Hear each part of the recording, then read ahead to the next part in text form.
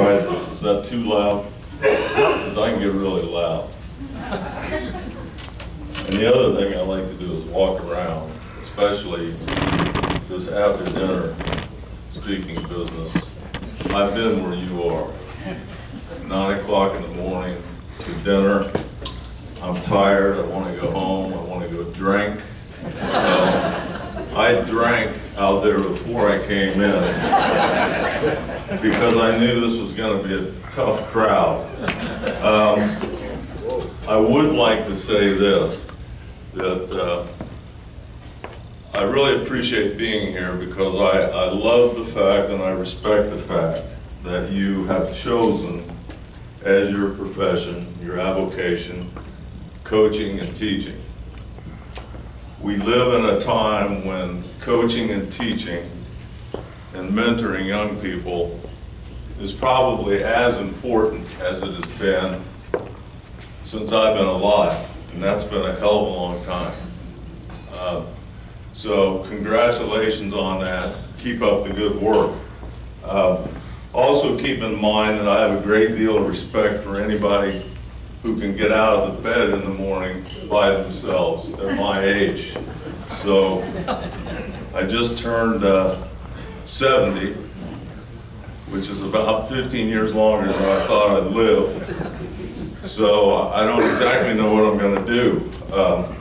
I want to thank Marco for inviting me. 2 reasons. One, this was the first time in 47 years today PLU had their opening coaches meeting. It's the first time in 47 years when I haven't been to a coaches meeting. In fact, it was kind of, am I done? It was kind of, we out of batteries?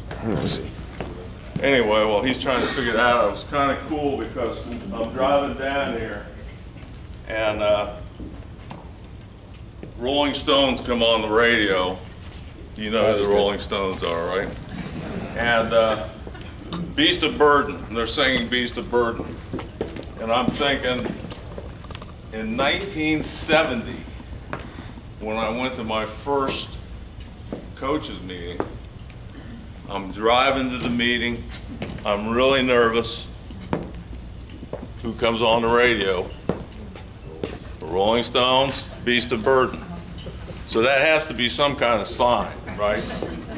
Probably that old guys stick together, that kind of thing. Boy, this reminds me of the days when I taught political science in high school. I get these looks like, holy, the hell's he? All right, let's try this. Let's try this. There is a dearth, which means a lack of leadership in the world today. Why? Why? Yes?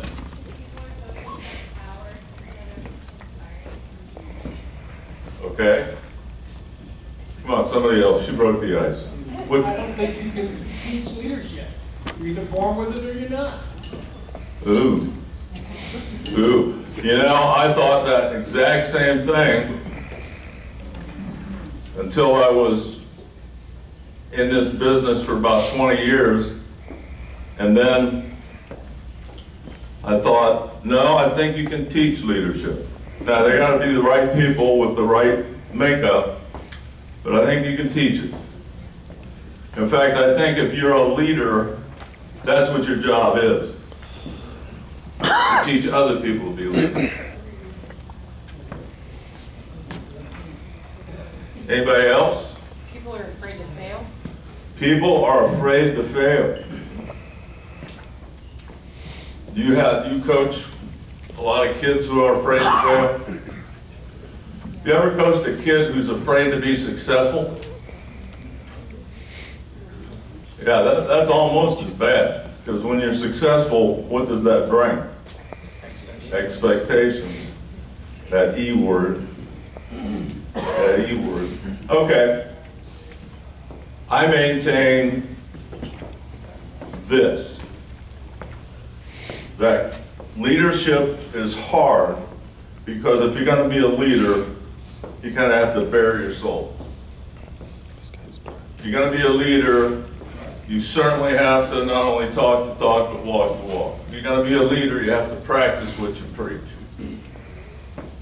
When you're a leader, there's no such thing as situational ethics. In other words, I'm going to be ethical when it helps me, and then sometimes I'm not going to be ethical. All right? You have a handout there, and what's the next thing on the handout? You wouldn't tell me why leadership is hard or what leadership is. What's the next thing on there? Thoughts about you and leadership. Who is the best leader that you Oh, okay. Now this you can do. Even in your stupor, you can do this. Who in your lifetime is the best leader that you have been associated with? Just think about that. Who's the best leader you've ever been associated with? I haven't been associated with him, but it's John Wooden. John Wooden, okay. You know, the interesting thing, I don't know if you guys know this, but Kareem Abdul-Jabbar just published a book called Coach Wooden and Me. And see, I'm a believer that leadership is basically teaching and modeling on steroids. That's what I think it is. And there's a paragraph in the book when Kareem talks about Wooden's memorial service. And he had 19 of his players spoke at the memorial service. Not one of them mentioned wins or losses, championships. What they talked about was lessons learned that they applied in life. Jabbar says, if you'd have been an alien and you'd walked into that ceremony, you'd have never known John Wooden was arguably the best basketball coach that ever lived.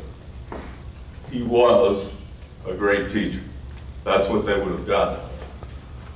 So I think you have a legitimate point there. But anybody that you know, who's the best leader? You must have, you can narrow this down. Parents. Okay, parents. How about a coach? Any coaches that you've had?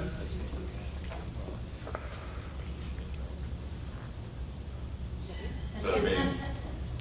Don't say it. Okay, good deal. And I'm sure that that's something he treasures. So you ought to tell him that once in a while, right? Okay, now you got a checklist on this thing. I want you to look at it just quickly. Now, what I'm doing here in 45 minutes is giving you a 3 to 5 hour program that I do. So I apologize for the rapidity with which we're doing this. All right, look at them. Check them off. Just mentally check them off. Are those all things that you can do?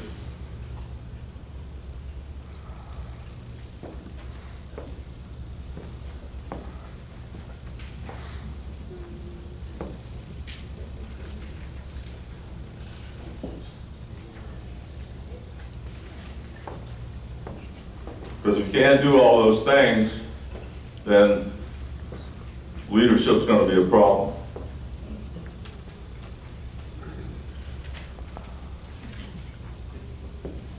By the way, does anybody know what a conundrum is? What is it? It's a problem. It's an issue. A puzzle. And that's what leadership and culture is. It's a conundrum. If you don't have good leadership, you're never going to have a good culture. By the way, how many of you have ever worked in a bad culture? Okay. So, one of the things I learned going through this process is you can have a culture by design, or you can have a culture by default. But you're going to have a culture. You're going to have a culture. By design or by default. Okay, flip the page. Or maybe it's on the back, I don't know. Go on the back, and then let me see one of these.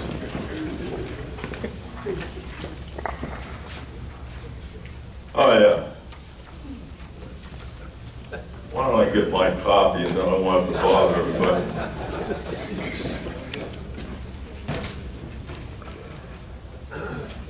Okay. Since we're having so much individual participation here,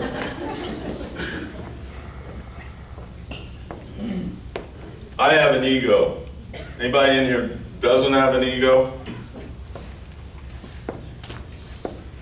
Okay. One of the things you have to be able to do is surrender your ego if you're going to be a leader. And I'm not going to use any samples from today's leaders, but you have to surrender. One of the things you have to have is thick skin. Now, I'm going to tell you a little story about my skin. This will be exciting for you. A 70-year-old man is going to tell you a story about his skin. First couple of years I coached in the projects in Columbus, Ohio. One particular game, there was a woman sitting behind the bench, and seemed like every 3 minutes, call a timeout, call a timeout. And I want to tell you that the year before, we had gone to the big school state final championship game. So hell, I thought I was a pretty good coach. Call a timeout. So, and it was one of those games, you ever have a game where you take your team to a game and it looks like you just picked them up on the street in the bus, that they're out, they don't know what the hell they're doing, and 6 weeks of practice is gone. So, I finally told my assistant, I can't take this anymore. And he said, well, what do you want me to do about it? And I said, I don't know. About that time, coach, call a timeout. And I'm ashamed to say what I did. But I turned around, I didn't know who it was, but I looked in the direction of the stands, and I said, fuck you.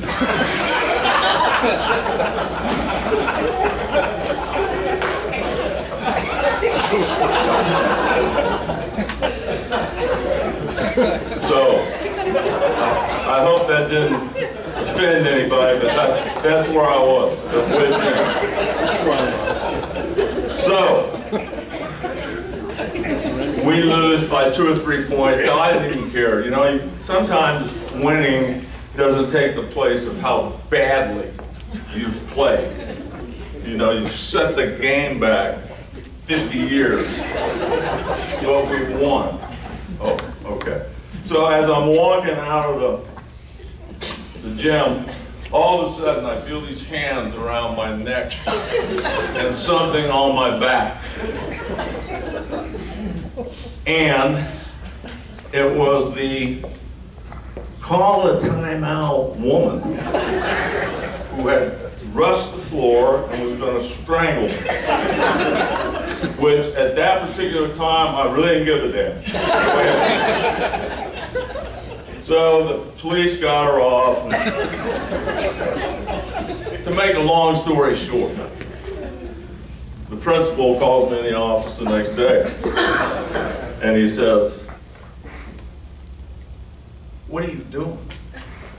And then he shut the door. And he said, you know, I wanted to do that. but you can't do that. can't do it. Then it turns out, too, the woman was my best player's sister. So anyway, my skin wasn't very thick. However, 15 years later, same thing happens. Only it's a man sitting behind the bench. Why don't you run this? Why don't you do that? Take so-and-so out. I mean, no matter what we did. So, I've learned my lesson. I've matured, I think is what they call it. After the game was over, I went up in the stands and I introduced myself. My name's Steve Dickerson, what's yours? So he said. I said, do you mind telling me what you do for a living? And he said, I'm a painter. And I said, oh, is it landscapes, portraits, houses? I'm a house painter. Oh, are you painting any houses in the neighborhood? Well, yeah, by the way, I am. So I said, okay, could you give me the address? So the next day, same principles. And I've been blessed with people who have put up with my crap for years. Same principle. He says, now what? That's what he always said. I said, look, I gotta leave school for a little while. I have an errand to run. And he said, you know, you're not gonna, no, I'm not gonna swear at anybody. I'm not gonna do anything. So I get in the car, find the address, get to it. He's up on a ladder with his back, painting a peak. So I get my lawn chair out of the back, take it, put it in the front yard, and I just sit there. And finally, he looks down. He says, Coach? I said, yeah. I said, hey, you know, I think you missed a spot over there, and I think the paint over there is a little uneven. I think that needs a little touch-up. So he looks at me, starts down the ladder. My wife says, unlucky you didn't have a gun. He comes over and he says, Coach, I get it. I get it. Came to all the games after that, never said boo about what we were doing. So, I didn't have thick skin, but I developed thick skin. I also realized that if you don't surrender your ego, you can't empower other people on your team or in your organization to take responsibility for things. Now, this is another question that's tough. How many of you have actually,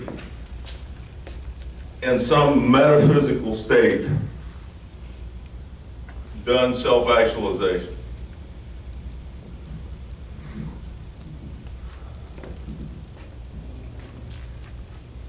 You know what self-actualization is, right? That's why kids will come in to talk and they'll say, Coach, you're just not giving me any confidence. And I said, Junior, it's called self-confidence for a reason. You're the one that's not giving me any confidence. So anyway, and I'm sure at the risk of going over, I wish you would read through these things, because these are things that, and the core belief part is what we're going to really jump to next, because we'll talk a little bit about culture, but these are things that some people don't understand. Leaders have to listen. I mean, that's one of the things I learned. For the first 15 years I did this, I knew everything. But when I started listening, I really started learning stuff. So, let me ask you this question. Well, let me tell you this. The last one is important. Triangle of trust. Okay, you can't do anything without trust, particularly build a culture, coach a team, or whatever. So there's a triangle. There's three kinds of trust. All right, there's character, there's competence, and there's a connection. Character, the people that you coach and the people that you work with watch you. They want to make sure you are doing what you tell them to do. They watch you. That's the character part. The competence part is obviously, do you know the game of basketball or whatever sport it is? Are you competent? The connection part is the most important. And that part is getting to know the people that you coach on a non-athletic level. I've done two things in my career, and it's amazing what kids remember 20 years after you coached them. But the one thing they remember is for 47 years, I've met once a week with each one of my players at a set time for 15 minutes, just the player and I in my office. The only thing they couldn't talk about was basketball. They could talk about, obviously we were concerned about academics. I even let them talk about their love life. But I want them to see that I'm not the ogre that I would appear to be from 4 to 6. The other thing is, I established a leadership council. And that would be 3 or 4 upperclassmen that you trust. For example, in college, you'd have sophomores, juniors, and seniors. You never have a freshman on your leadership council in college because they don't know what the hell's going on most of the time. But these are people that you trust, and it empowers them. They have a responsibility. If something's going on with this team that I need to know, tell them. And then the other kids realize that they have some representation. Some representation. Okay. How much time have I got? About 20 minutes. Oh, really? Jeez. They were hoping you were going to say 2. Okay. So, leadership is important. Now, can somebody tell me, please, I'm doing all the freaking talking here. Tell me what a culture is. Now, when I was a kid playing, that word wasn't even used. My coaches never, I played basketball 1 year at Washington State from Mara Parchman. Great, great man, but he didn't want to talk to you.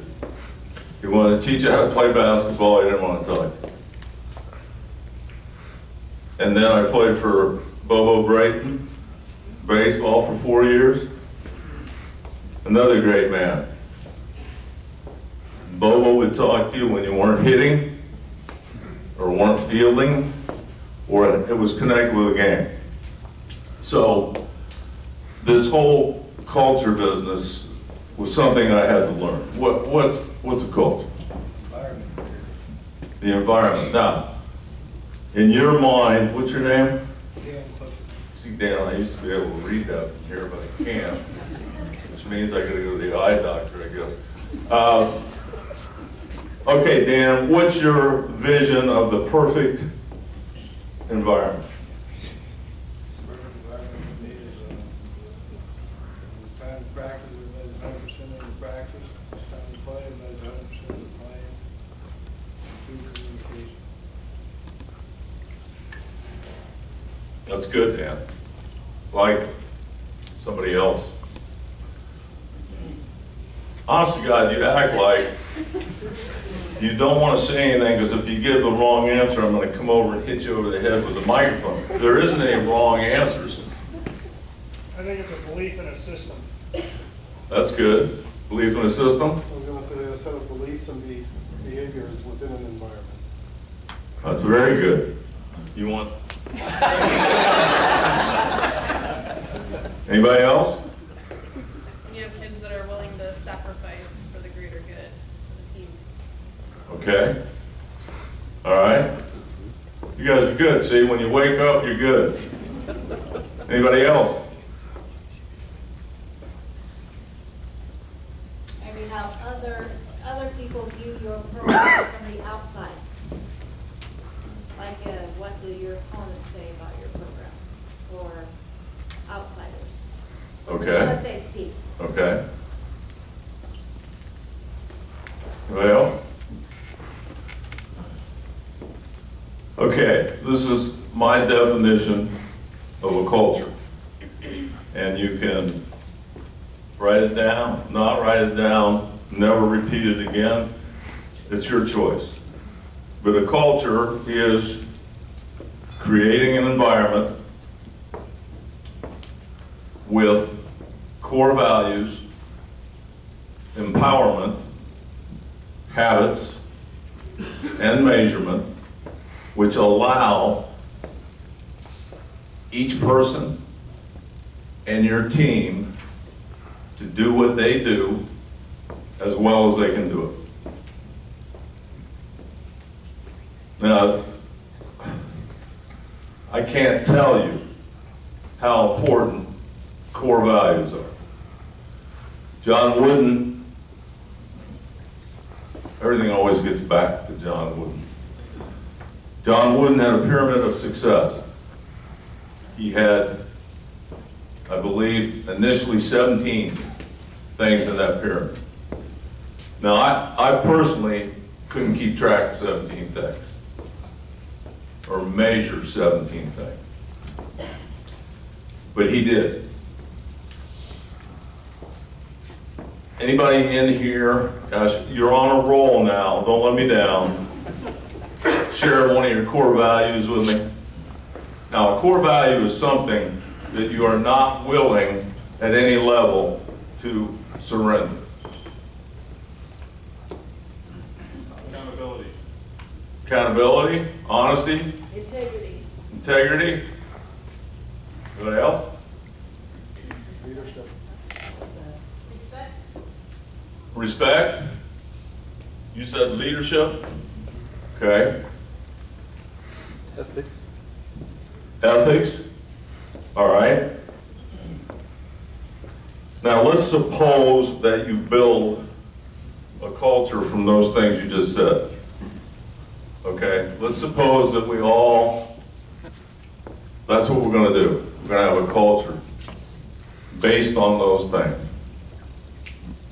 Now, what do we have to do after we come up with the core values? What do we have to do? Come up with a way to measure it. Define them, you have to measure them, and you got to sell them. You got to sell them. People have to understand that that's the culture you're in. Now, how do you measure integrity? Show it. Wait a minute now. Show it. How do you show it? Not being integrity all the time to your kids. Decisions made under pressure. Okay. Folks, there's no right or wrong answers. You're trying to help me here.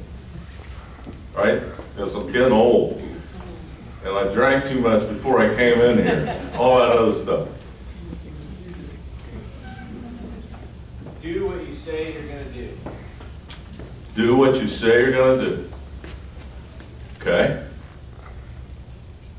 Now, that's how you measure it. How do you sell it? Model it. Model it. Model it. You're not going to create anything if you don't model it. And again, they're watching you. They're watching. Okay? Now, I don't know how they know this, my kids, but they know that the most important person in my life is my wife. Now, the only thing I can figure, I don't go in the locker room every day and write on the board, okay, the most important person in the world is my wife. Remember that, so when you see her, you'll tell her it's on the board. I don't do that. So I must model it. I must model it. Now, if you will do me one last favor, and then I'm going to leave you alone, I think. If you will look at this handout very seriously,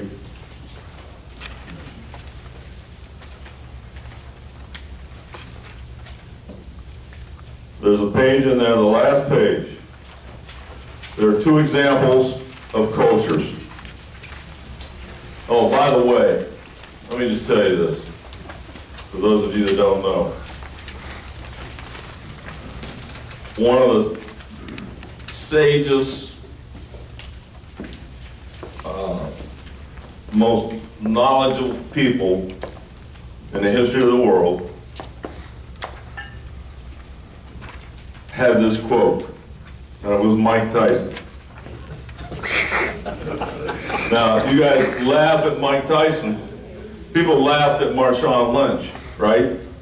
Because he wouldn't talk, Marshawn could buy and sell everybody on the Seahawks except Paul Allen, I think. He's smart, but he's street smart, and people don't recognize that sometimes. Mike, I don't know about Mike, but Mike had a quote that we opened a lot of conferences with. Mike Tyson's quote was, everybody's got a plan until they get punched in the face. Now, what that means is, you've all got strategy. You've all got strategy. But when strategy doesn't work, when the scheme doesn't work, when the technique doesn't work, then you always fall back on culture, because that's all about attitude and effort. It's all about attitude and effort. Now, what I have here is just copies for you of two cultures. One is Urban Meyer's culture at Ohio State. And he definitely says what they believe. He definitely says, how do we model that? And he definitely is measuring it. Most of it is football related. Mine at PLU was a little different. My baseline for the culture at PLU is if you want to go fast, go alone. If you want to go far, go together. What does that emphasize? Teamwork. Teamwork. And I can't tell you the number of people who have come up to me and said, so-and-so is one of your players, he works for me now. I said, well, good. He says, yeah, that's what he says all the time in meetings. He says in team meetings, that's what he says all the time. I said, good, good. So, do not exit the same way that you entered. How do you measure that? How do you measure it? Physically, mentally, emotionally, academically. That's how you measure it. Are you going to the weight room? Are you performing in the classroom? Compete, always compete. I happen to believe that you just can't compete when you feel like it. You either compete or you don't compete. So they compete in the classroom. They compete on the court. Embrace the grind. Being a college student is a friggin' grind. Being a college student athlete is really a grind. There's ups and downs, wins and losses, the whole 9 yards. Embrace it. That's life. Collective responsibility. We did a great thing 2 years ago. In my mind, the biggest sport in the world for collective responsibility is rowing. So I made them go out and practice with a crew team. That, fortunately, no one drowned. But they knew then, if they had any doubt, what collective responsibility is. Being the best teammate is the greatest thing that you can be. I firmly believe that. I firmly believe it. So what we do, we don't have any rules. We have a culture. I realized right off the bat when I was a young coach that after coming up with 25 rules, I had to do what? I had to come up with 25 punishments. And God almighty, I was punishing most of the time. Wasn't coaching, I was punishing. So, the culture makes it easier for you. It makes it easier for you. And remember, you're gonna have one, so you might as well have one by design. You might as well put the effort into it. I don't know whether your athletic department has one, they need one. Each team can have your own culture, but the athletic department needs a culture. Our university at PLU, they have a university culture. We have an athletic department culture, and all 19 teams have their own culture. But they all mesh together. It's hard. This leadership business and this culture business is hard, really hard. And you don't want to even attempt to do it if you're not ready to embrace the grind of it. Well, you have been, I guess, an average audience. One of my problems is I tell the truth. But again, you have not. I appreciate being here. I appreciate being anywhere at my age. And again, I meant what I said in the beginning, that I applaud you for doing what you're doing. And please remember that our young people in this day and age really need your guidance, your mentorship, your modeling, and your help. Because these are tough times. These are tough times. Thank you very much, and it's been a pleasure, and good luck to you. And now that I don't have a team, I may be wandering all over the Pacific Northwest when the season starts to watch some of your teams play. Thanks a lot.